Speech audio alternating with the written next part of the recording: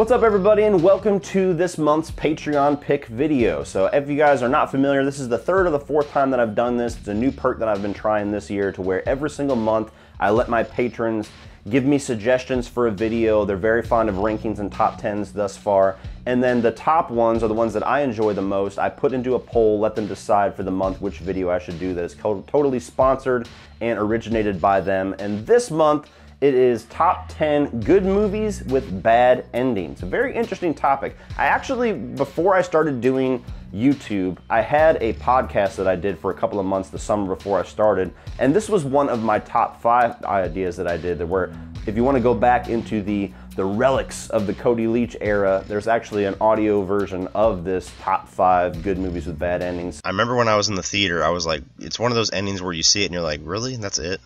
That's all that we built up to. Some of those are going to make it onto this list for sure, but it's an updated list.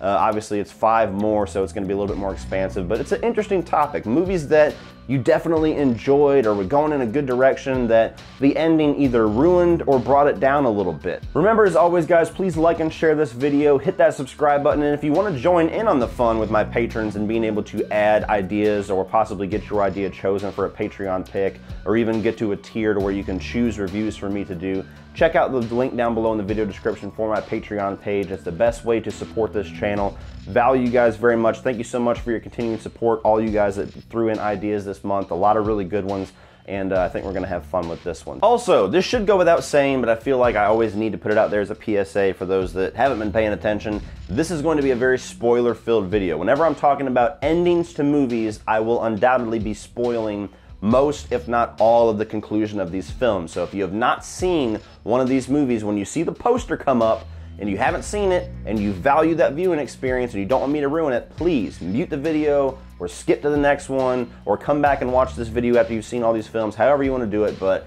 spoiler alert. So number 10, kicking this thing off, is going to be Scream 4. Now, if you've seen my reviews, if you've seen my Scream ranking, you know that Scream 4 is actually pretty damn high on that list. It's actually my second favorite Scream film, and if it wasn't for the last 10 minutes or so of this movie, it has a very strong chance of being my number 1, but that ending does hold it back for me pretty obviously from being that number 1.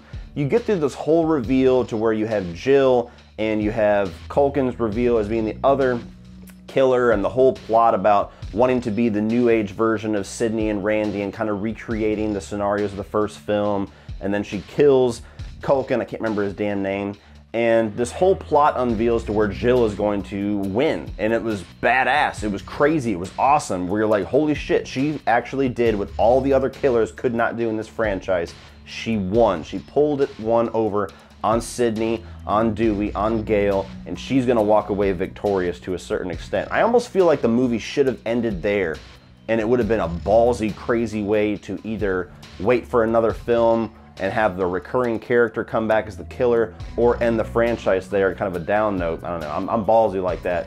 But the way that they decide to follow it up with this whole hospital sequence to where Jill makes it to the hospital and Sydney doesn't quite fall victim to her wounds, so she makes it to the hospital, and then Jill hears about it, so she gets out of her hospital bed and goes and tries to kill Sydney in her bed, as if people aren't going to put 2 and 2 together when Sydney is dead and she was just down the hall.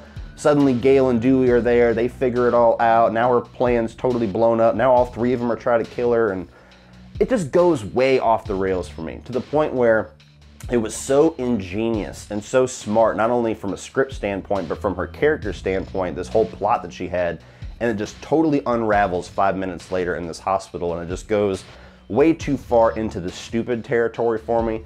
Still entertaining enough. I love the line about don't fuck with the original, kind of playing on remakes, all of that. It doesn't kill the movie for me. Obviously, it's still my second favorite Scream film, but if they had just tweaked that ending or got rid of the hospital thing and just, you know, maybe just had Sydney open her eyes, something to wrap this up in a different way, this might be my favorite Scream film. Number 9 for me is gonna be Hancock. Now, this was a movie from like 10 years ago or something now, to where it was this very ahead of its time idea about Will Smith playing this superhero who is basically a dick. He's a drunk, he doesn't really like helping people, people don't really value him. It's more of a grounded take on what if somebody came down with godlike powers, how the public would view him.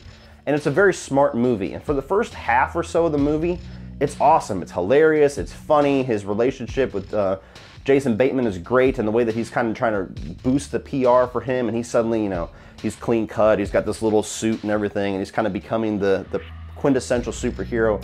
All that stuff is really fun and entertaining.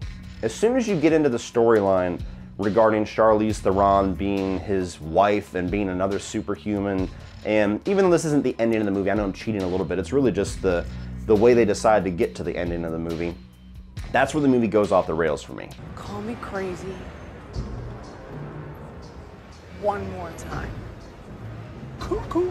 I'm still entertained by it. I still think it's a fun movie, but it just goes and reaches for way too much to have her as this character that, you know, by crazy little coincidences, they're brought back together, and then they have this whole fight across the city where they're beating each other up because he wants answers, and everybody sees them, so it's like, okay, your life is over from now on because now they see that you're a superhuman too. You're not just gonna go back to the suburbs, lady. The whole thing about the closer they are together, they become mortal, it just doesn't work for me. The whole third act of the movie really just doesn't really work for me. It's a totally different movie. It feels like two different storylines, almost like you had a pitch idea for Hancock 1 and you had a pitch idea for Hancock 2 and somebody decided to push them together. That's kind of how the movie feels to me. Like I said, still entertaining. It's still a movie that for some aspects was ahead of its time, but if you did not have that Charlize Theron storyline and they had gone the more traditional route with him kind of just rising up to be the hero throughout the third act, I think this would have become a franchise. But it's not. It's just one of those Will Smith summer movies. Number 8 is Passengers. This is a movie from a couple of years ago with Chris Pratt and Jennifer Lawrence. They were kind of the big hot stars of the time, you know, to a degree they still are. And this was kind of their romance sci-fi adventure that to me almost feels like, I haven't done any research, it almost feels like this movie went through drastic studio interference or rewrites, because there's some very dark aspects to this story, to where you have Chris Pratt in this colony of hundreds of people that is going to this planet and they're in cryostasis, and he mistakenly gets woken up and he's basically alone on this space station. He spends like the first year alone, just ready to kill himself because he's isolated. He doesn't have anybody.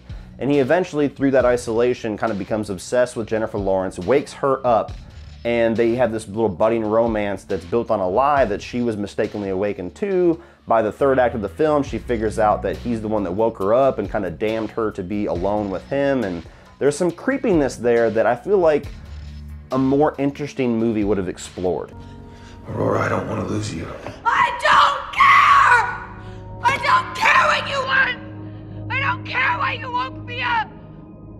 You took my life! It would have gotten a little bit darker, maybe would have went a little bit more into the thriller territory, but they stay the whole popcorn route. And the whole third act ending of this movie is about them kind of coming together to stop this supernova thing going on with the engines. That's the reason that, you know, short-circuited Chris Pratt's little pod that somehow was contained for over a year without anything else happening. And they contain this, you know, CGI effect, and then they become lovers again. And then years later, whenever everybody wakes up, they see trees and they see all this shit that they had done for presumably the rest of their lives in this space station. And even if you're gonna go that route, I feel like the ending just misses punch, because if they were there, you would think that they probably would have had a child at some point, and that child would have, you know, potentially woken up somebody else. Or, you know, there's something there that felt like, aside from waking up and seeing trees and shit, there was something else the movie should have revealed, or should have had another little, some way to punch that theme towards the end about them kind of just embracing life together. The movie just kind of ends in a whimper.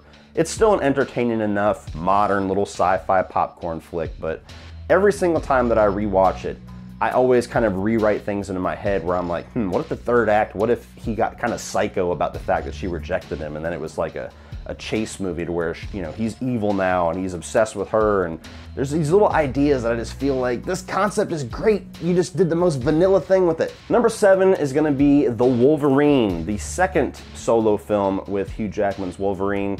Now, I actually like this movie and can tolerate the way that it wraps up much more than most people. This would be much higher in my X-Men ranking than most viewers, I believe, but it's a movie that is awesome all the way up until the last 15 minutes or so, to where It's a very grounded take on Wolverine. You know, he's in Japan, especially if you watch the rated R cut or the extended cut that you have on the Blu-ray, where there's this really bloody, you know, ninja fight towards the middle of the movie.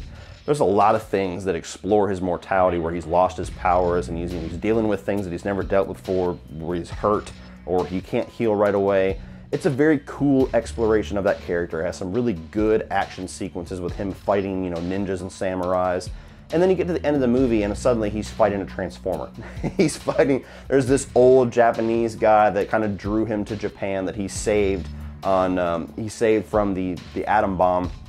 And he turns out to be the villain at the end. He's got this little silver samurai mech suit and he's, you know, fighting Wolverine and drilling the adamantium and the healing power out of his claws. And it gets so 2000s comic book generic shit by the end of it that you're kind of like, oh, you were on such a great run with this. This was such a grounded, cool take on the character and you just went full on what the fuck with it in the last 15 minutes. It's still entertaining enough. It still goes to that ending to where suddenly, you know, Magneto and Professor X are alive again. He's like, what the hell? And it gives you that great tease towards Days of Future Past. So I still really enjoy this movie. It's just a hiccup that you have to get through in the third act. But man, if they had stuck the landing with that, as amazing as Logan is, I mean, the Wolverine would be pretty high up there with that level of awesome, in my opinion, with a better ending.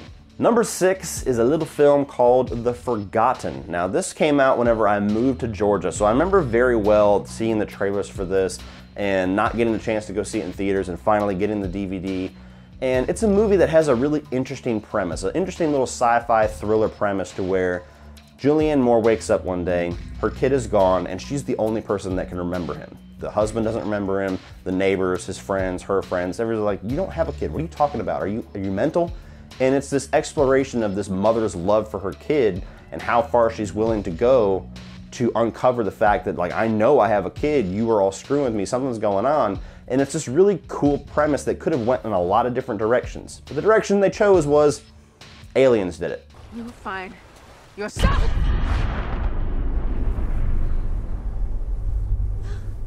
And it's so lame. It's such a facepalm moment when you're watching the movie and suddenly it's revealed, oh, aliens came down and they took her kid and they're just trying to explore and see if a mother's love can be vanquished by everybody telling her, no, you're crazy.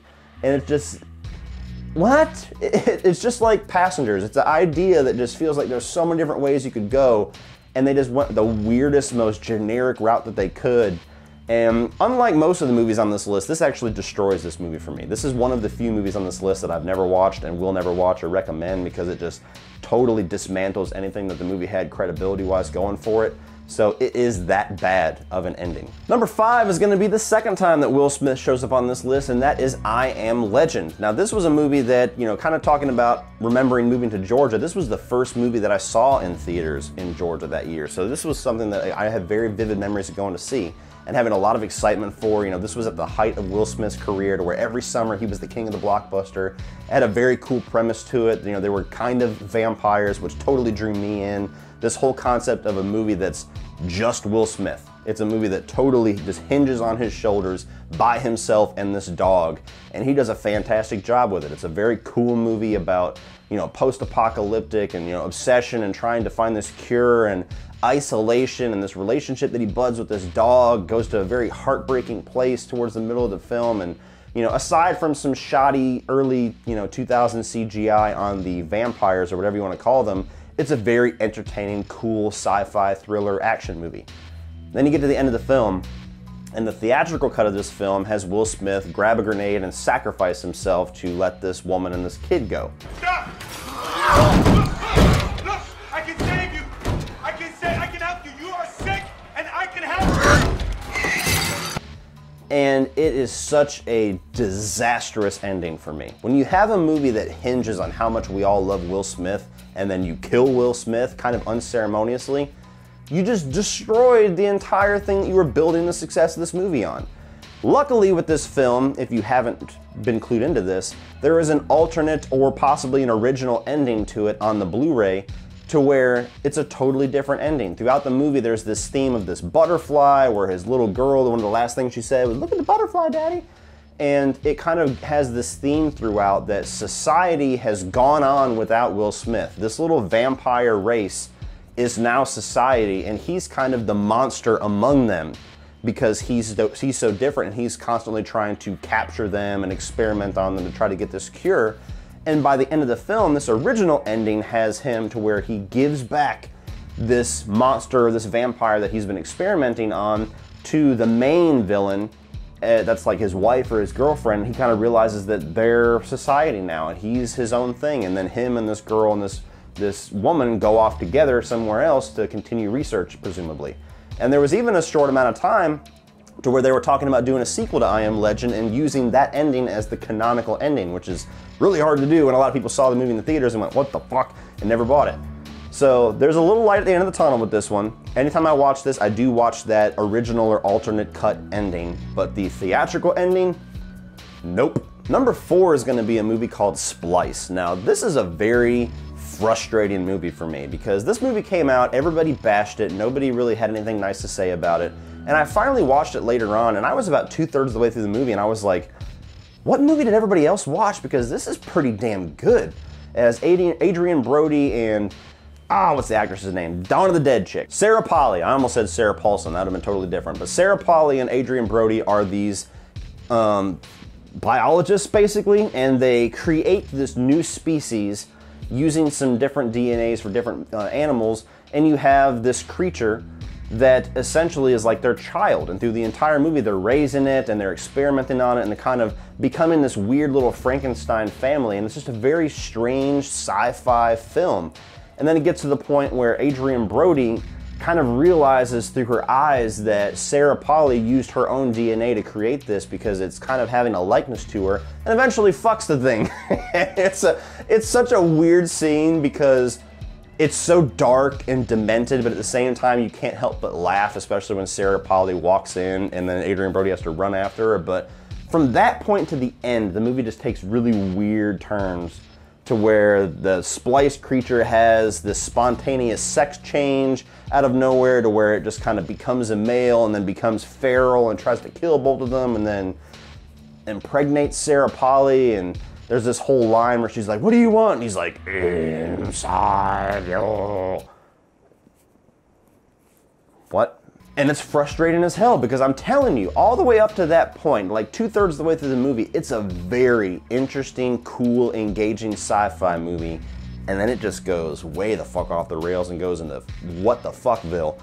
And it just destroys the movie for me. This is another movie that I would be curious to rewatch it to see if knowing where things go by the end, if I would like it a little bit more. But I'm telling you, the way that the potential of this movie was, when you get to that ending in that third act and it just goes, now these top 3, I gotta be honest, they're pretty close to each other for very different reasons. On a different day, number 3 might be my number 1 and all of that. So number 3 for me is gonna be Law Abiding Citizen. Now this is a F. Gary Gray film where you got Jamie Foxx, you got Gerard Butler. Gerard Butler and his family are preyed upon at the beginning of this movie where they have burglars break in, they rape the wife, they kill the little girl, they kill the wife, they try to kill him, and he lives, and Jamie Foxx becomes his lawyer and essentially makes this deal to lessen the charges on the killer so that he can keep his conviction rate, so that they can get this dude convicted, he's out in like a year or whatever, and Gerard Butler says, fuck that. Comes back years later, he's taught himself law, and he basically has this whole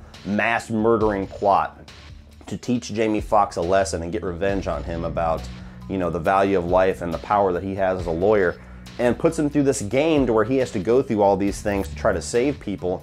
And it is an awesome movie. It is bloody as hell. Gerard Butler, it's probably my favorite role that he's ever did. I mean, that with, you know, Olympus Has Fallen is a great character too. It's very close, but it's just a fucking badass movie. It's gory, it goes into some very crazy ass places, it keeps you guessing, it's engaging, it's tense, and then you get to the ending. And while some people might be okay with this ending, to where Jamie Foxx gets one over on him and finally figures out the plot and tricks Gerard Butler into basically blowing himself up in the end, while they might get behind that because of the whole good triumphing over evil thing, and you know, Gerard Butler morally at some point probably has to die, I get that. But the movie seriously fails at ever getting us as audience members back onto Jamie Foxx's side. From the beginning of the movie, you think he's a scumbag. You think he's a piece of shit. And the way that he interacts with Gerard Butler, it does nothing but increase that throughout the film. Even though he's the good guy, even though he's the innocent one, and Gerard Butler's murdering people, some of them innocent, you still side with him through the whole movie. You're like, yeah, I'm on his side. He shouldn't have probably killed the blonde chick, but you know, I get it. I get where he's coming from. Fuck those people. And the whole movie, you stay on that. And when you get to the end, and then Jamie Foxx triumphs over Gerard Butler and he has to die, for me personally, the movie never gets you to switch to where you were on board for that ending. So to me, when you get to that whole reveal about Jamie Foxx pulling one over on him, I'm like, first of all, bullshit, because he's way too smart and he would have thought of that ahead of time. Second of all, fuck you, I still don't like you, I don't want you to win. Kind of going back to what I was saying with Passengers about kind of rewriting things in my own demented little mind, I've always thought a cooler ending for this movie would have been to have the ending as it is, and the whole time, you know, Jamie Foxx is, you know, trying to get to his daughter's violin recital, and that's where the movie ends. He gets there and he's kind of at peace with his wife watching his daughter, knowing that Gerard Butler's dead and this is all over with. I've always thought it would have been a demented, crazy little note. That probably would have divided audiences, but if Gerard Butler, with foresight, had put some kind of an explosive into that violin, to where by the time his daughter got to the end at a recital, when she hit a certain note, it just exploded, and that was like this crazy little ending the movie would end on. I don't know. I don't know what that says about me. You know, again, I'm a horror fan, so sometimes my mind just goes there, like, this would be cooler. But it's a movie that is just so awesome that when I get to that end, no matter how many times I rewatch this, because the rest of the movie is so great, it just never works for me. Number 2 is going to be War of the Worlds, the Steven Spielberg version. Never seen the original, and I know this comes from a book, and I know that there is a set ending to this, so this is kind of, you know, the thing that they signed up for when they did this movie or not. But it also goes back to that rule about not always adapting written material for the movies, because it doesn't always work. You have this very badass sci-fi horror thriller to where aliens have come out of the ground in these huge, gigantic machines and basically have started murdering people, mining people, and it's a survival film where you have Tom Cruise and his 2 kids on the run basically the entire film. This movie fails with its ending in a couple different ways. I mean, it's a very engaging movie, it's very creepy in spots, it's very exciting, the special effects are top-notch. Not the best execution all the way through, but you're enjoying the hell out of yourself. It's a damn good movie throughout the entire thing. You get to the end, and you have this whole reveal about germs. Germs killed the aliens. Aliens start dropping, you know, the shields start going down, the fucking pods are starting to, you know, be like drunks, and they're like, what the hell is going on? And it kind of takes the whole victory of the movie away from humans and just puts it on this scientific thing where you get Morgan Freeman, you know, narration, oh, it was killed by the tiniest organisms on Earth. And I understand that that's where the H.G. Wells novel took things. I understand that's probably where the previous adaptations of this material took things, but it's a very anticlimactic way to go with a movie that's so larger than life with its action sequences and its explosions and its death, and just doesn't work for me. Then they reinforce that with this whole plot line with his son, with Justin Chatwin, to where the whole movie, this son is a dick. This is the type of son that seriously needs his ass whooped. Like, I'm a firm believer in beating ass, and this is a kid that needs it. And the whole movie, he's just going against Tom Cruise. He's trying to, you know, do his own thing, not listen. And you get to this whole scene where there's warfare going on over this fucking hill and people are dying. And he's like, I need to see this, Dad. I need it. And he's just like a drug addict. I gotta see it, like a fucking moth to the flame. And Tom Cruise is trying to say, like, you're coming with me, you're not going over there. And then he has to choose basically to either stay fighting with him or go and save Dakota Fanning, his young daughter, and he lets his son go off so that he can save his daughter. Fine, kind of a dark note, but the kid's fucking stupid and he deserves to get blown up over that hill because he's an idiot. Then you get to the end of the film, and they've gone through hell and high water trying to get back to Tom Cruise's ex-wife, and he shows up, and who walks out? His fucking son. And it's like this little, wrap it up in a nice little bow, and, you know, sprinkle confetti on it type of ending where everybody lives, and it just does not work. It's like, bullshit. That fucking kid did not survive. He did not get through that encounter, and then by all, you know, against all odds, make it all the way back home without any help from his father or anybody else. It totally stretches plausibility. It asks you to believe way too much by the end of it.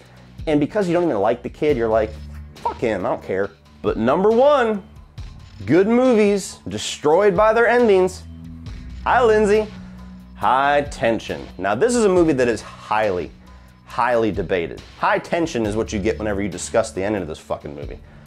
You have one end of the camp that sees this movie and gets to the end and, you know, connects all the dots and says, okay, this totally works for me. This makes perfect sense and I can go on with this journey. It doesn't stretch my believability and this movie is still great.